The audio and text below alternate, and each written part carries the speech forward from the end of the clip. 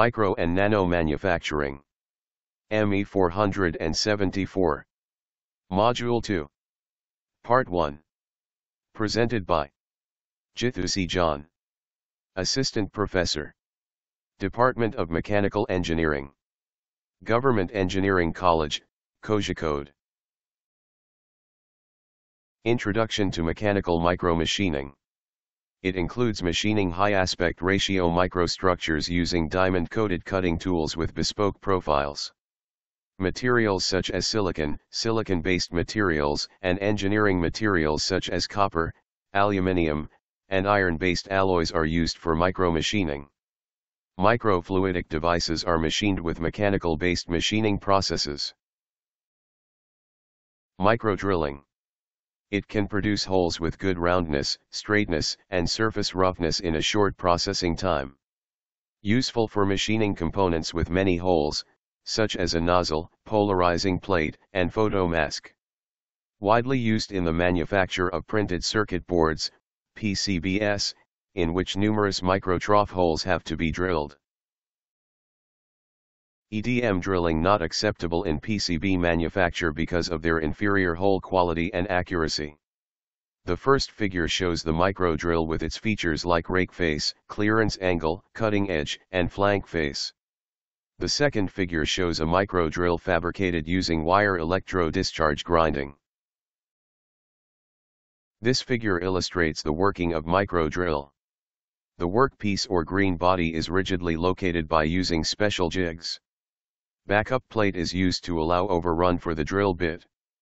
Elastic foundation gives cushioning effect for the drilling process and absorb shock waves that may reflect back to the micro drill. Lubrication oil is supplied by an auxiliary tube. Tool life of micro drills decreased linearly with feed rate because of abrasive wear and chip loading.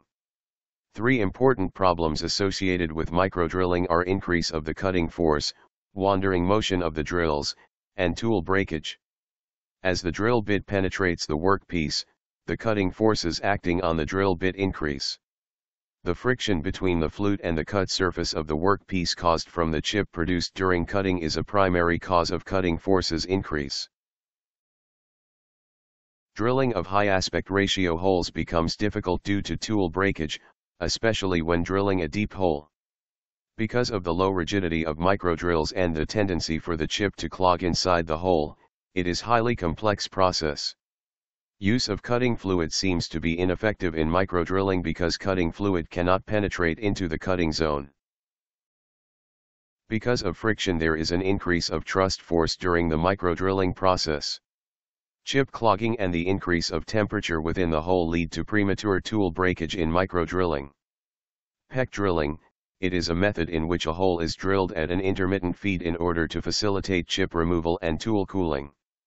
Through the monitoring system, the proper one-step feed length, OFSL, was determined to be about 1/10 of the tool diameter. Peck drilling lower the productivity compared to continuous drilling. To enhance the productivity of mechanical microdrilling, the spindle rotational frequency is controlled by using a numerical control. It is a sliding mode control algorithm that can estimate the torque variation of the drill. From the variation of the spindle angular velocity, it analyze and perform the control accordingly. Since the increase of cutting forces was controlled, tool life, stabilization of the wandering motion, and positioning of the holes were improved. Microdrilling tools. The end of the microdrill is called the chisel edge, at a negative rake angle. Micrograin tungsten carbide or cobalt steel is used as tool material. The tool size of 0.03 mm in diameter to 0.50 mm in diameter, with increments of 0.01 mm is available for general use. The drills do not have helical flute, so the chip removal from the hole more difficult. Only drills with a diameter of 50 micrometers and larger can be made as twist drills. The figure shows the general geometry of a spade-type micro drill. Typical material is tool steel or micrograin tungsten carbide. The figure illustrates the working of peck drilling mode. Peck drilling, or interrupted cut drilling, is used to keep swarf from detrimentally building up when drilling deep holes, approximately when the depth of the hole is 3 times greater than the drill diameter. Peck drilling involves plunging the drill partway through the workpiece, no more than 5 times the diameter of the drill, and then retracting it to the surface. This is repeated until the hole is finished. This process is faster, but is only used in moderately long holes, otherwise it will overheat the drill bit. It is also used when drilling stringy material to break the chips. A thin cutting fluid is also recommended to aid in chip clearing. Chips left in the hole can cause the drill to wander from an axial path. For most metals, typical spindle speeds are in the 2000 to 4000 rpm. Micro drilling has one major disadvantage because of the drill geometry. Because of the drill point, a flat-bottomed hole cannot be produced. The figure shows an SEM image of a micro-drilled hole in aluminium 6061 T6 alloy. The hole is 200 micrometer deep and 200 micrometer in diameter. The larger chips were not effectively removed from the hole. Micro-turning. Macro-turning is applicable to component diameters of greater than or equal to 1 mm, whereas micro-turning is applicable when the diameter of the component is less than 1 mm. The material is not removed by shear along the grain boundaries but across the grains. The workpiece deflects while turning and it causes a large variation in shape and size. With micro-turning, a ratio of tolerance to the size of the component similar to that achieved in macro-turning cannot be attained. Macro machines have comparatively lower spindle speeds and coarser feed and depth of cut values, whereas in micro-turning the reverse is the case. Micro-turning, the tool cutting edge radius is of the order of a few hundreds of nanometers. Polycrystalline diamond, PCD, and cubic boron nitride, CBN, are used as tool materials for optimum result. The range of uncut chip thickness under this condition is 0.1 to 10 micrometer. Thrust component and friction at the tool workpiece interface cause deflection of the workpiece. Micro-turning is carried out with different types of machines.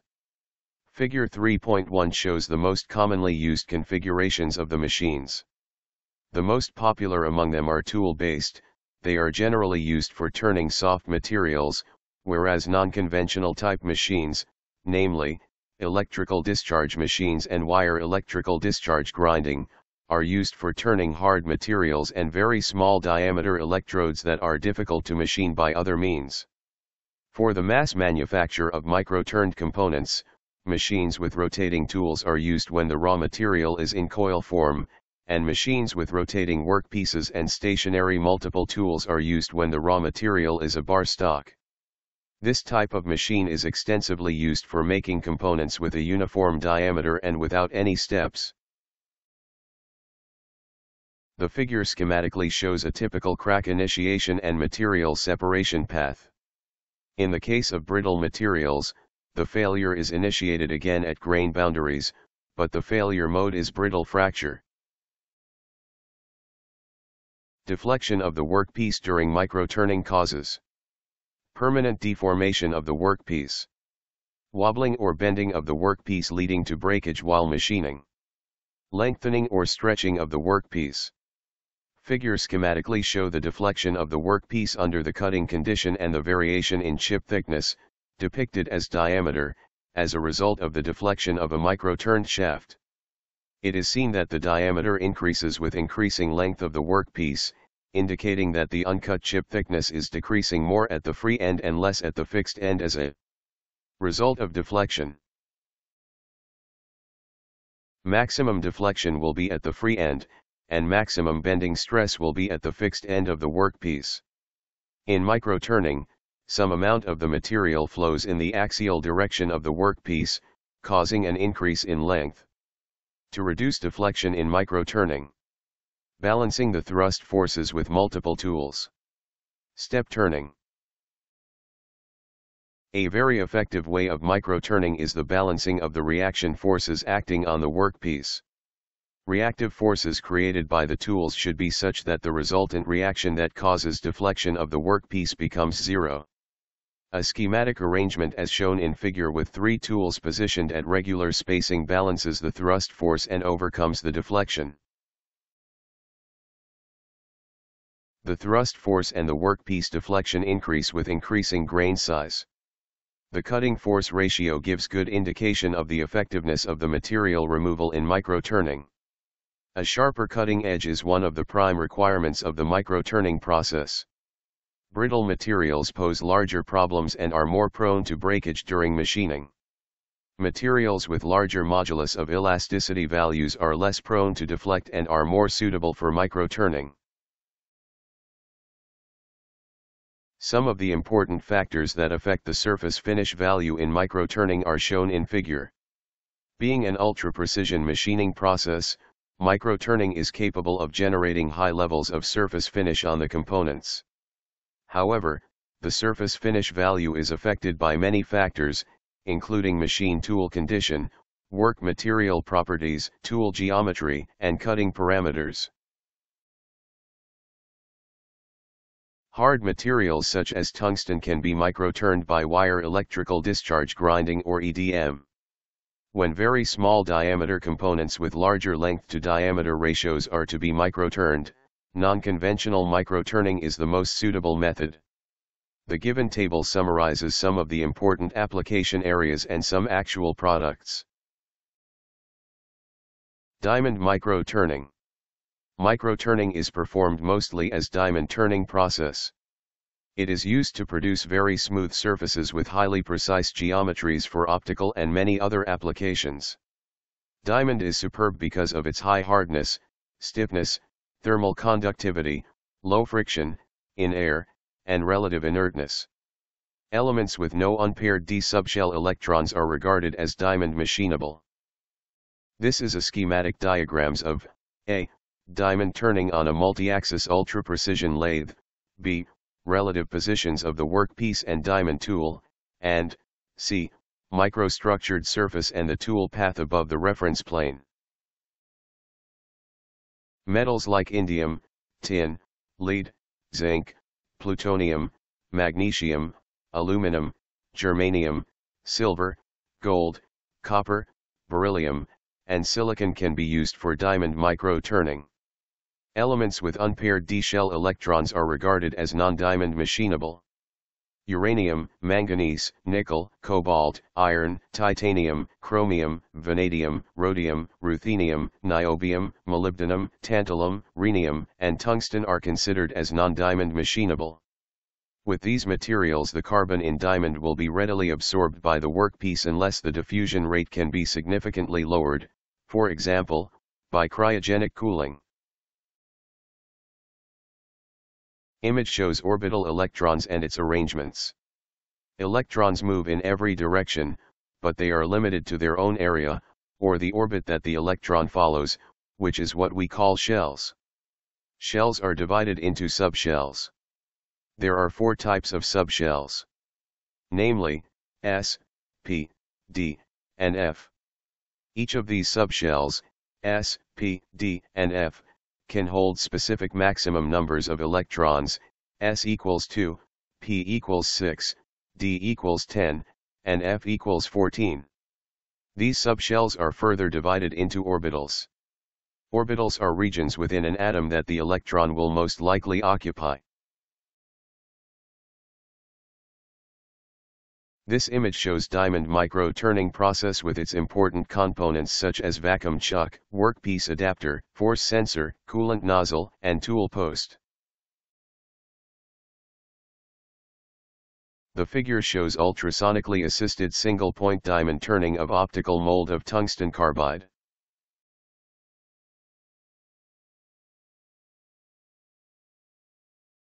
Tool inserts and tool holder. Image shows different diamond micro-turning inserts and tool holder.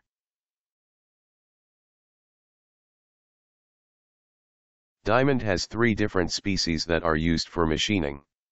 Natural single crystal diamond, polycrystalline diamond, synthetic diamond. Natural single crystal diamond. These are relatively expensive, has multiple crystal orientations thus giving differing machining results, and contains impurities. It is used in precision machining. It is brazed to a steel tool shank for use. The radius of the cutting edge is 0.5 μm. Polycrystalline diamond. It consists of small particles of diamond, on the order of micrometers to tens of micrometers, mixed with a binder, normally cobalt-based. The Cermetz-type mixture is then formed and sintered into the shape of the cutting tool. It is brazed or attached to a steel shank for use in the machining operation. This diamond is not used for optical applications in a single-point turning operation because it involves grinding rather than conventional chip making. Extensively used in grinding operations. Synthetic diamond. This type is used where the control on the impurities is important. It is more controllable and predictable tool material. The cost of synthetic diamond tools are very high. The dissolution diamond can be slowed and the tool life extended if the machining takes place at cryogenic temperatures, generally at a liquid nitrogen temperature of 150 C. At these temperatures, the ultimate material strength and the modulus of elasticity increase, while the thermal conductivity drops. Diamond tools are generally used with a nominal rake angle near 0 degrees. In metals, a slightly negative, a degree or two, rake angle can improve the surface finish. Whereas in plastics a slightly positive rake angle has good surface finish.